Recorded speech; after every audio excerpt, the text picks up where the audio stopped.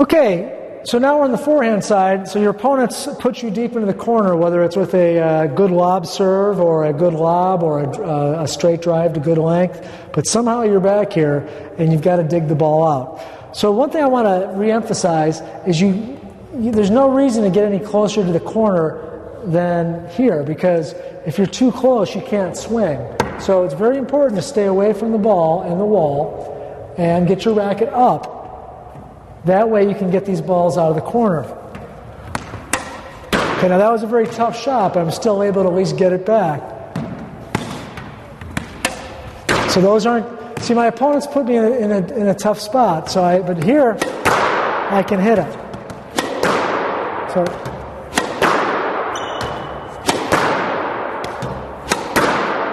So you see, the key is to stay away from the ball and to stay away from the wall.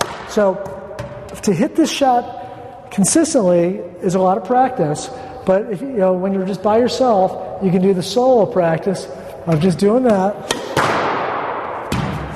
And if you hit the bottom of the wall, that's a good shot. Too tough.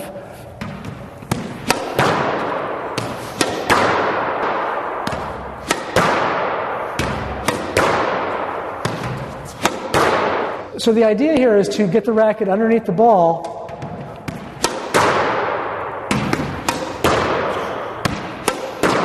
so you can get it up. So that ball was too tight. So the balls that are in the corner that are deep, you're under pressure, so you've got to open the face, stay away from the ball, and loft it. And you can go cross-court or down the line, whatever's appropriate.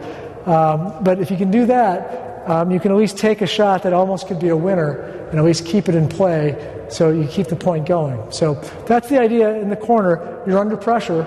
Your opponent has the upper hand, but open the face, get underneath the ball, and just get it out of there.